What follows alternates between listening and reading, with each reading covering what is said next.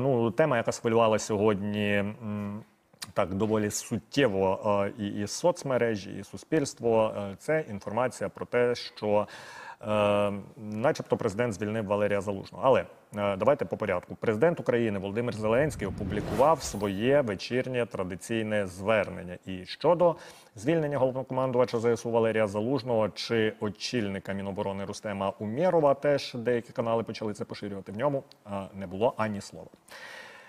Водночас, прес-секретар президента Сергій Нікіфоров у коментарі «Українській правді» сказав, що президент Володимир Зеленський не звільняв головнокомандувача Збройних сил України Валерія Залужного. На питання пряме, чи звільняв Зеленський головкома, той відповів, цитую, «точно ні».